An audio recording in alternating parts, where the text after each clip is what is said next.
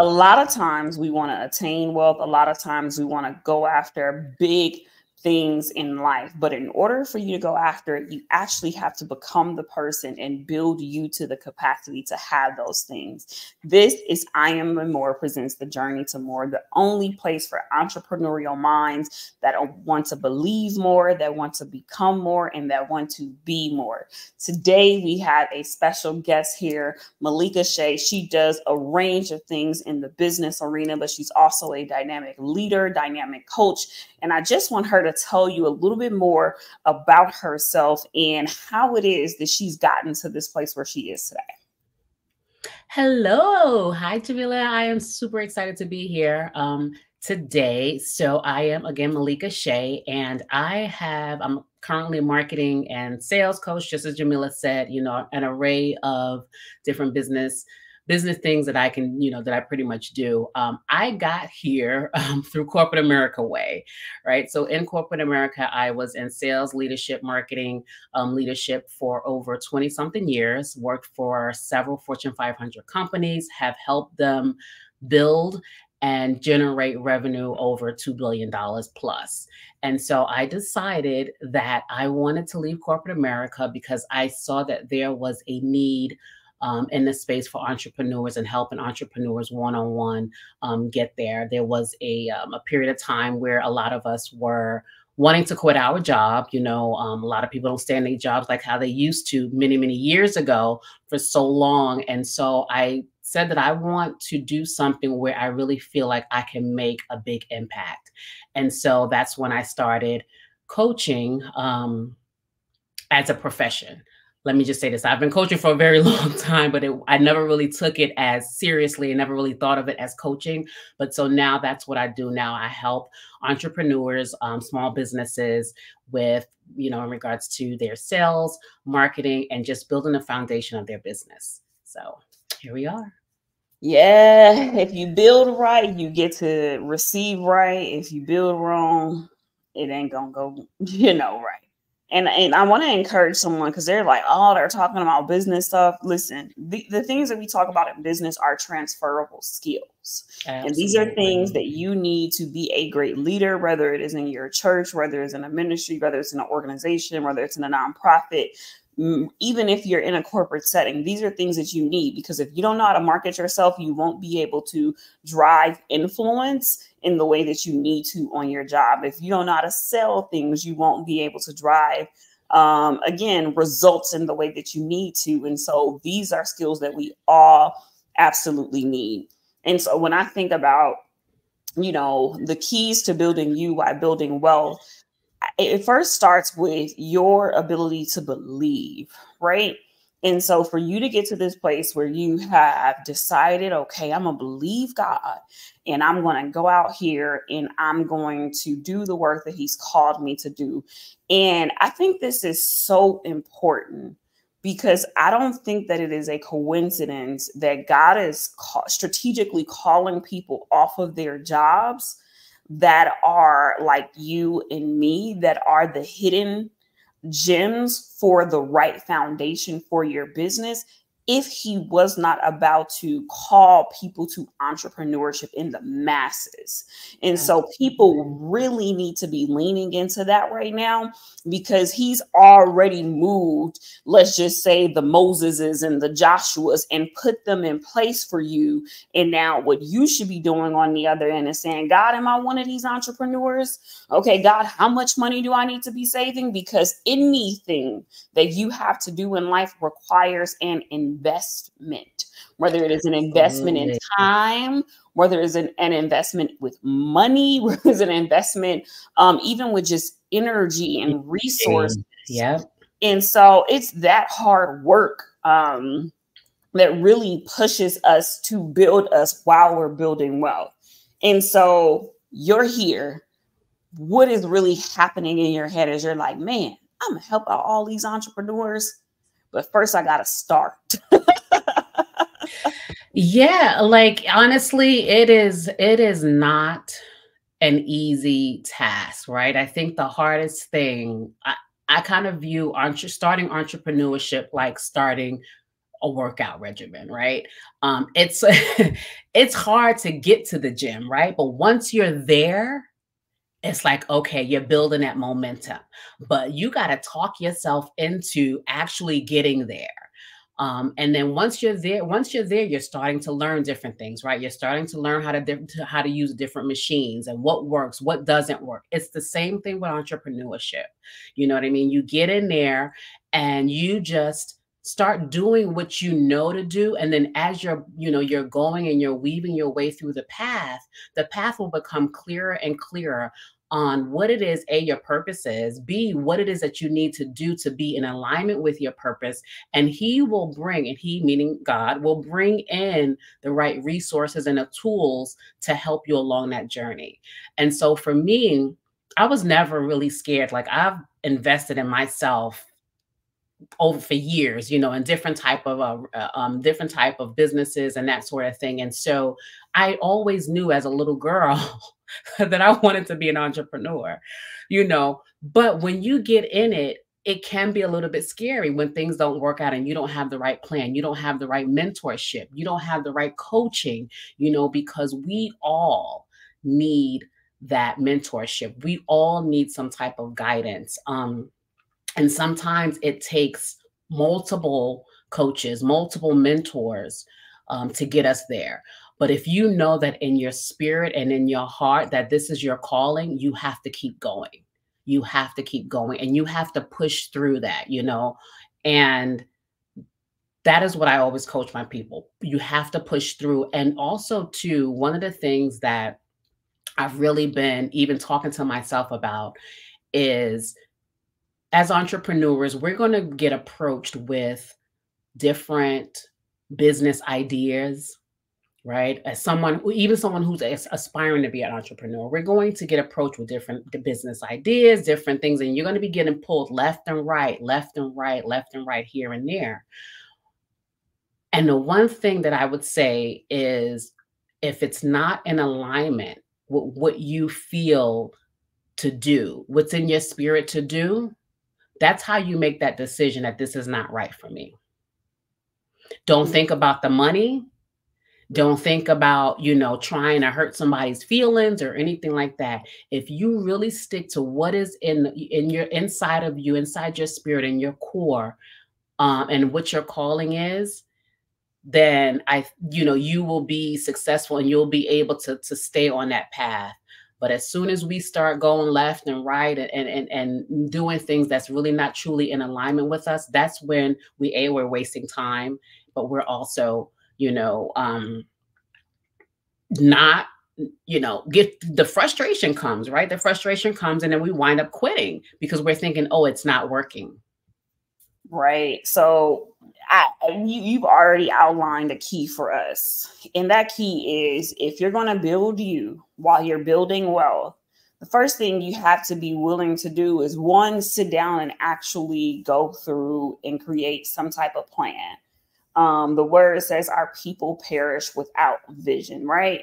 And so that means, are you trying to embark upon something that's already dead at the start because you didn't plan?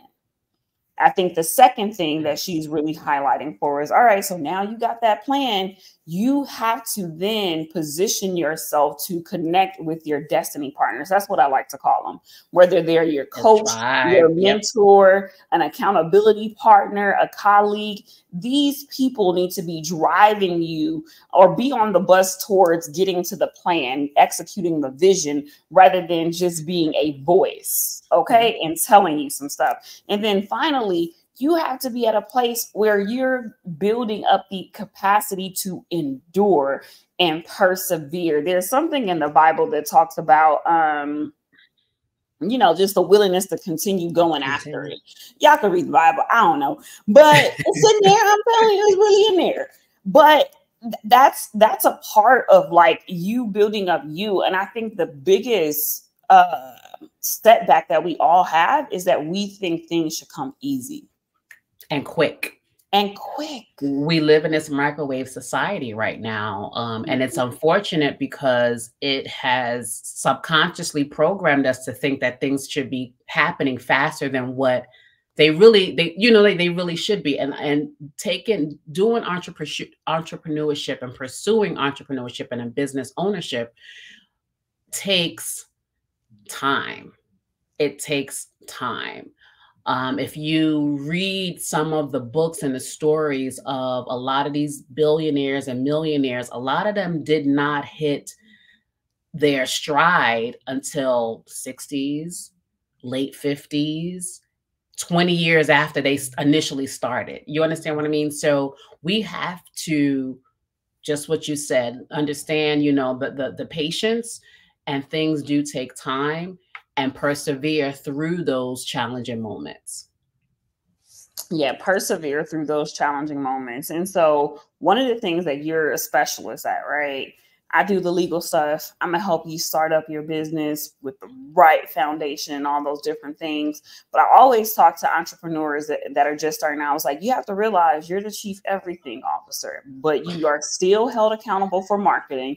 You're still held accountable for legal. You're still held accountable for accounting. You're still held accountable for finance. You're still held accountable for public relations. The list goes on. Sales, right? I know. I'm not trying to scare y'all. But it's the reality. So could you break down what marketing really is so that people could have an understanding of it? Yeah. So I look at marketing is basically what you want to do to bring your service or products to the masses, right? In a way that speaks to them, so that way they know exactly what you offer, how you can help them, and what transformation you can bring to their lives. That's the simplest definition for me, what marketing is. And of course we have, you can have marketing for this. Marketing is the big umbrella, right? You have so many different things under marketing. You have your branding, you have your ads, you have, there's so much things to it. But the simplest terms, I would say, like I said, just bringing your product or your services to the masses, for them to be able to for you to be able to help them, but also for them to determine what services those are, where you can bring value to their lives and help transform, their lives. Yeah, and remember, when I started this off, I said, y'all, this gonna work for you whether or not you're an entrepreneur. Because if you are a leader, people will want to serve under your leadership when they know that you can drive results and you can bring about a transformation by letting people know how you can transform this thing, right? And so even if you're not a leader, if you are just a person that works at a business in any capacity, you have a sphere of influence. And with that sphere of influence, you can market what it is that you're trying to accomplish to bring about a certain result. And so marketing really helps. It's like the driver of results. But many times we want to get in a car and say, hey, go, move, do it. Can't. There's no marketing behind it. Right. What do you think for business owners? What are the biggest misconceptions that they have around marketing?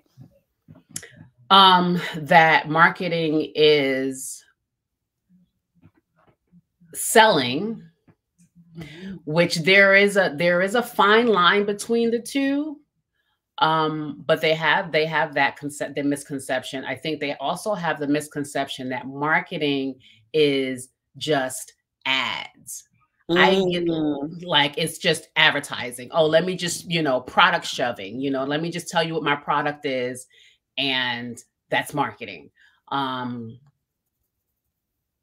Also, too, I would say one of the biggest ones is that marketing is not as important as how much products I have. You know what I mean? So I'm gonna spend money on my inventory. I'm gonna spend money on building this service, but I don't need to invest in marketing. Yeah.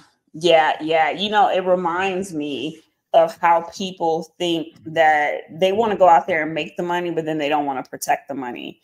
And so literally this week, I had to tell one of my clients, I said, you're in the insurance industry, right? and you know how dangerous it is to go out there without insurance. I said, operating your business and having all of this money is great. But if it is not legally protected by you doing your trademark, by you doing your contracts, by you doing your copyrights, then you don't have insurance on your business. Like, yes, you may have that insurance for some other stuff, but legal protection is a whole nother beast of insurance that impacts your livelihood when you are an entrepreneur. And so I hope folks are waking up. Even I was on a leadership podcast a few days ago, and I was sharing with the leader there that, you know, many times people in corporate settings, they miss out on opportunities because they're giving away their intellectual property, right? They just hand it over on a platter, not understanding that if that's your $1 million idea, you need to be able to formulate it in a way where, you know, hey, X, Y, and Z is happening. Or when you're negotiating your contract at the beginning, you want to make sure you know clearly what's their intellectual property, what's your intellectual property, and how to navigate that for you. Because if you go out there and you use it first and you protect it, you know, I'm giving away too much. Let me shut up. That's good information. They need to hear that. Because I'm about to, you know, have a whole on coaching session here, because I just get so passionate, because especially in Black and brown communities, we are the ones that our businesses closed down first. Like, where is this lip gloss brand? Y'all had a beautiful launch, but you didn't start a business. You started selling stuff. Yeah. That is, and when you ask the question about, you know, what is the big misconception is to also, when I said advertising, and I'll elaborate a little bit on that, is because what happens is a lot of new entrepreneurs think that it's just a matter of getting the product out there, you know, quote unquote, out there, but not really having a strategic plan to put it out there. You know what I mean? And so what happens is it results in just what you said, you know, now months later, you're closing down because you haven't really had a plan, or they're spending money in quote unquote advertising, but haven't really built the foundational things first to get there. So whether it's labeling your products right, or whether it's, you know, just what you said, protecting your stuff. Those are the things that, at the end of the day, you know, you want to build that foundation before you get into the advertising piece of it. And that foundation, you know, you think about what is it, Three Little Pigs, right? And how the house and everything like that. If that foundation is shaky, you huff and you puff, and it's going to get blown away. Yep. No, that's so good. And again, it goes back to these transferable skills. You have to have the right foundation. And without that right foundation, the wealth is just going to, you know, poof and be gone if you ever get to it.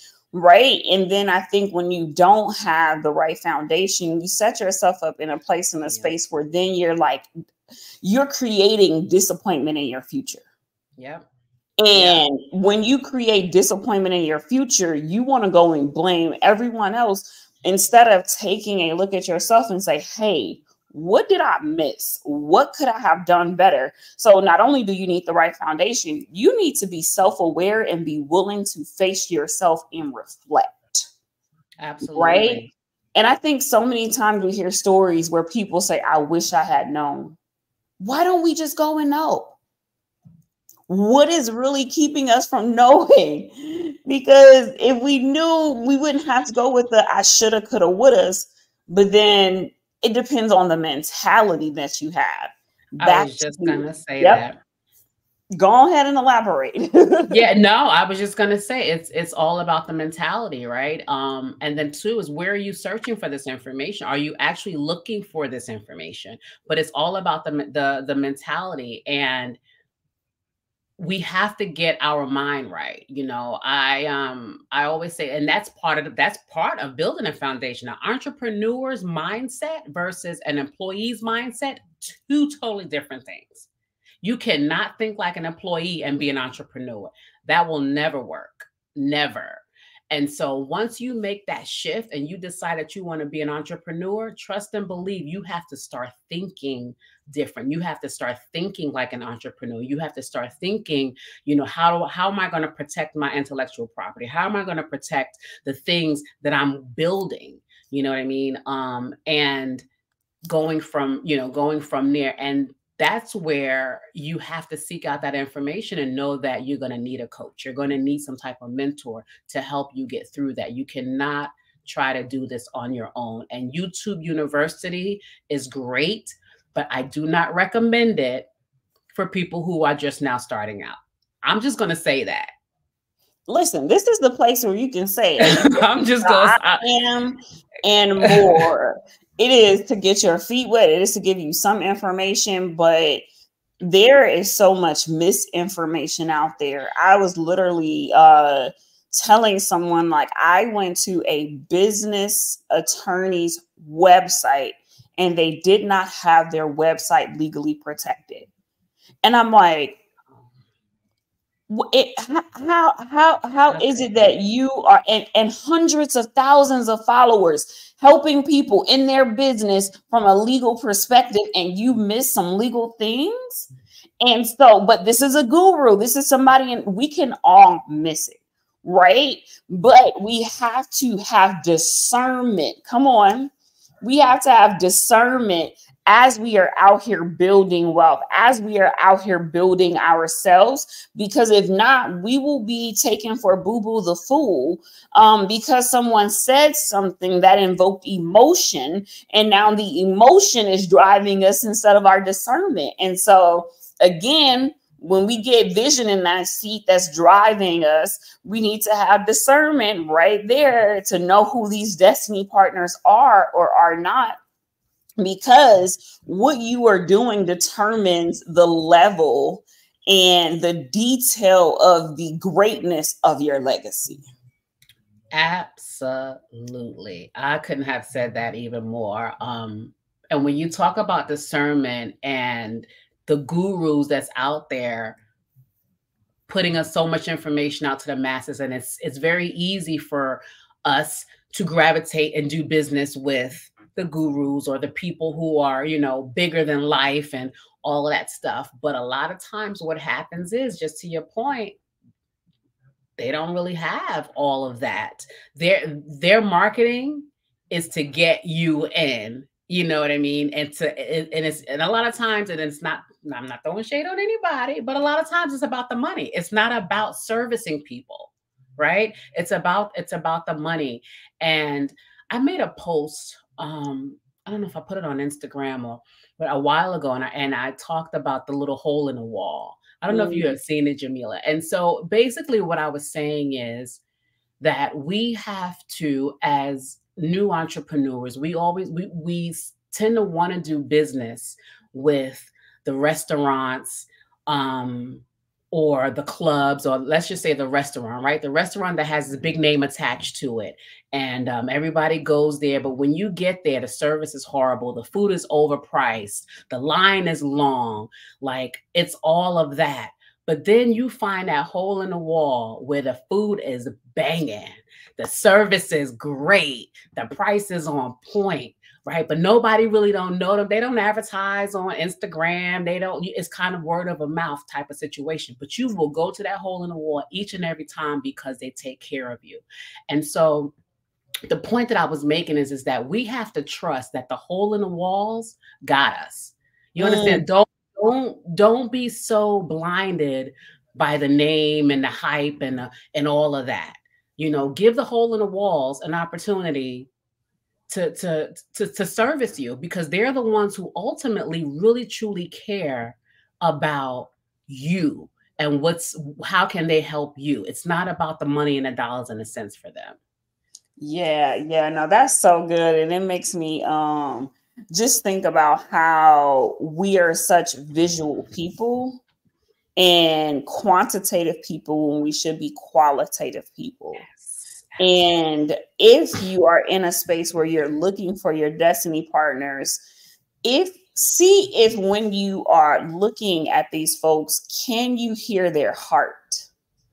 And that there is some type of love or something else pushing them also to do the work that they're saying they can do for you, right? It goes beyond information. It goes beyond, you know, a product and a service. It's really about, you know, these life partners that we are really working with, because a coach has the potential to really change your life for the better, or they have the potential to make you jaded. Jaded. Yep. Jaded, like, oh my gosh, I'm never doing this again.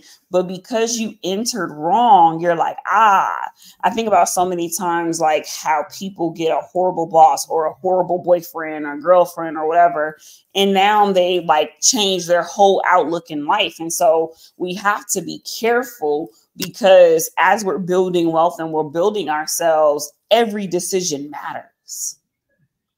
Every single decision matters. And when we treat it as something that's just like, we are cheating ourselves of what could be.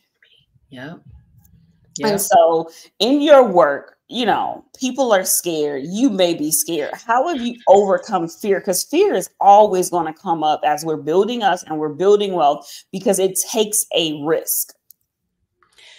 Yeah. I mean, for me, the why has to be way bigger than the fear itself, you know? And so I lean on, personally, if I'm feeling fearful about making a decision about something, I really kind of take a step back and ask, well, where is this fear coming from? It's rooted from something, and it's probably maybe some past bad experience or whatever that is.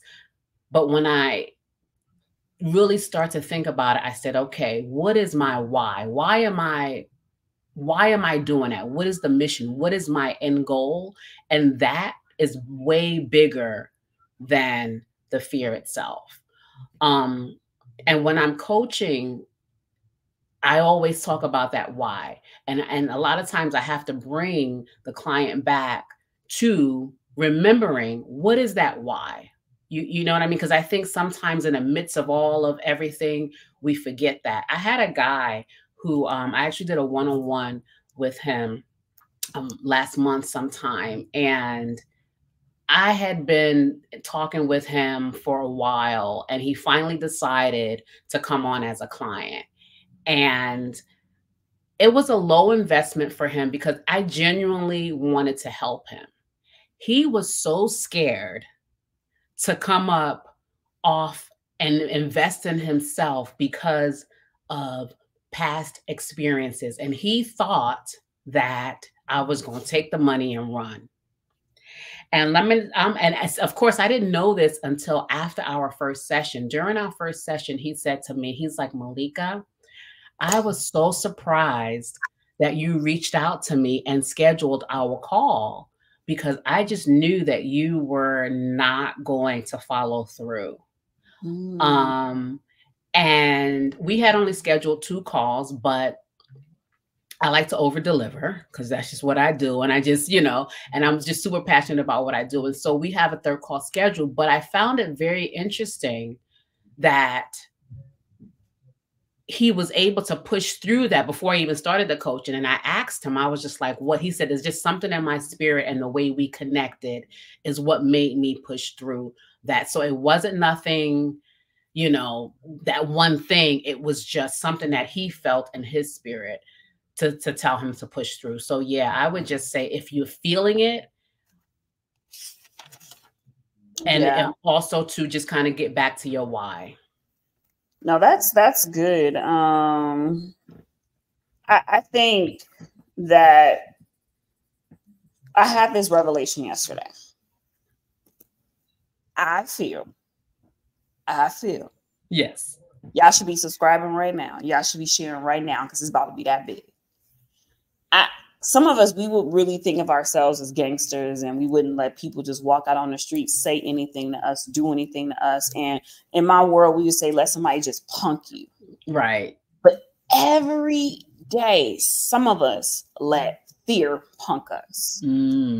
Every day, some of us let limiting beliefs tell us all type of stuff that we would never take from somebody else. But yet we've decided to live in a place where we're inferior, and it's all coming from our insides, and our future is being held up because I say the devil is punking us through fear. Yeah. And so I want everybody tonight to be like, hold up. What are some decisions that have been on the line for me? What are some things that I've been thinking through that I have not moved on because of fear, that I have not moved on because of limiting beliefs, that I have not moved on because of imposter syndrome? And I want you to really like tell it like, absolutely not. Even if it means like you just pick up the phone and create a post rather than just hiding. You know, I'm being bothered because it's just like, no, you can't spend the rest of your life hiding, especially if we're waiting on you. On you, absolutely. Absolutely. I always say that you have something to give. The world is waiting for you. God gave you that gift for a reason. He did not give it to you for you to hold to yourself. Mm-hmm. Yep. And again, that goes back to the why, right? So when you really start to hone in and recognize and identify and connect with that why and know what your purpose is and really feel like, dag, you know what? This is from God. I have a duty to get this out. I have a duty to help people. It is my duty to do X, Y, and Z. And if that is something that you need to write down in your book and affirm it every day, do what you need to do. But just remember that. And that if that don't push you through through the fears, I don't know what else to say. No. That's spot on. That's spot on. Like, we have a duty. I heard one person say we have a moral obligation. Yeah. And it is biblical, because at the end of the day, it's like, did you do what I tell you to do? Did you do it in the way that I told you to do it? Okay, we need to have a conversation if you're not moving on it. And some people are like, okay, I don't think I'm a business owner. Okay, but what are you supposed to be moving on? Some of you just need to have your prayer call. Where the prayer call at? Some of you just need to start the affinity group at the job. Where's the affinity group? Right? What we're telling you is these are the things that you need to invoke to build you and to build wealth. And the reason why I'm saying that we're building wealth, because I want to speak beyond money. Absolutely. Wealth is not just money. It is you. It is your relationships. It is the funding. It is the flexibility. It is the things that you are able to do because of decisions that you're making and actions that you are taking based on the beliefs that you have.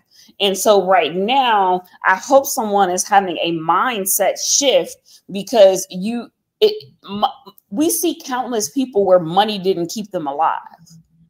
Money made them, not want to be here anymore. So it has to be more than money, which goes back to, what is your why? Yeah. And then how can you encourage yourself to abandon your comfort zone?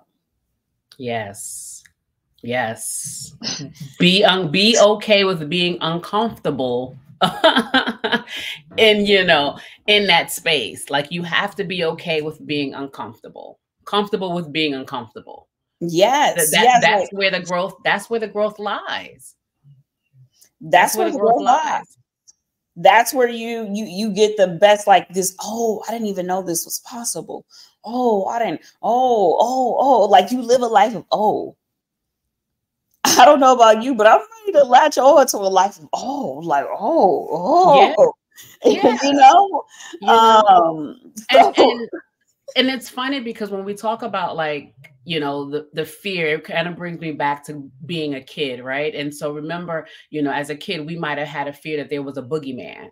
The boogeyman didn't exist. You know what I mean? Or if you start watching a horror film and you think you go to the bathroom, you swear somebody's behind the curtain in the tub, right? There's nothing there. So fear is really, there's nothing really there. It's what is it? The false what is the acronym they say? False appearances appearing real. Appear real, False right? evidence. It's, False yeah, evidence it's appearing real. appearing real. You know what I mean? And so you think about that, and it's just like this. What are we scared of? What are we scared of? What are Yeah. we scared of? We're scared of the unknown. We're scared of being uncomfortable. We're scared of being judged. I literally remember my first video on Instagram where I was sitting in a car at the Santa Monica beach, where I wish I could be right now. Sorry, God, just playing. I'm not. I don't know. And I was like, okay, Jamila, you got to film this video. And I'd like filmed it 4 different times. I was like, this is the one. Okay, this is the one. And I had to muster up the courage to actually put it out there. But now, if I didn't take that step, we're talking about 4 years later, here it is. I am. We're just like, oh yeah, let's go. We got to record. Let's go. Let's go. Mm-hmm. I had to first exercise the muscle to even be able to build the muscle, y'all. And some of y'all won't pick up the weight. And so you're in a perpetual state of waiting on what you want because you won't pick up the weight. You know what? I'm done. Like, you got anything else to say to people? Yeah, I was just trying to pull this quote because you said something about, you know, we're scared of we're fearful of the unknown. And it's a quote that I had it on my desk and I cannot remember, but it's something along the lines. And I'm gonna just say this, and I'm gonna close the case here. But it's basically, it's funny because we're fearful of the unknowns. Oh geez, you know what? Darn. I don't even want to screw it up. But it was, I'm gonna find it somewhere. I can't even. I don't even want to screw it up. But listen, I'll make it a short on the channel. I'll make it a short when you find it. Like, this is from the keys to building you while building wealth. Man, when I saw this quote, and I can't remember what book I read it in. It was part of a preface in a book, but I was just like, dang, this is good. You know, it's just like, why are known fears? Oh yeah, I'm gonna get it. Okay. Moral of the story is check your fear. Yeah. And I mean, check it. Like, you would, if you had a kid and they came at you sideways, how you would check that kid. Let's start checking fear. Let's check imposter syndrome. Let's check limiting beliefs. Because if you don't check it, it's causing you to be in a perpetual state of like settlement. Right. And I know. Look, I'm getting in your face. I know a lot of you all want more out of life. You may be telling yourself you're comfortable, but in the back of your head, you had a different version for how you saw this time in your life being. And I don't care whether you're 70, whether you're 20, whether you are 80 years old. I want to implore you today that something more is possible if you are willing to pick up the weight and at least try. Allow yourself to have your mind be blown. Because it's happened a few times for me. Yeah. Like, did you find the quote, or you got one last? Yeah. Oh, I'm trying to find it. We will let it come back to a short, but give us one last final word or something. Here we go. I got it. So basically, it's why are known fears more comfortable than strange heavens? Repeat it again. So sink in. No, why? Why are known fears more comfortable than strange heavens? Let that sink in for a minute. Well, y'all, you know what it is. You know, if your strange heaven has something to do with starting that business, if that strange heaven means you already have a business and you know you don't own no trademarks, contracts, or copyrights, and you riding dirty, waiting on the walls to fall, head over to I Am and More. But let that sink in. And I want to tell you, believe more, become more, and be more, because you are and more. Take care, everyone. See you soon. Bye, guys.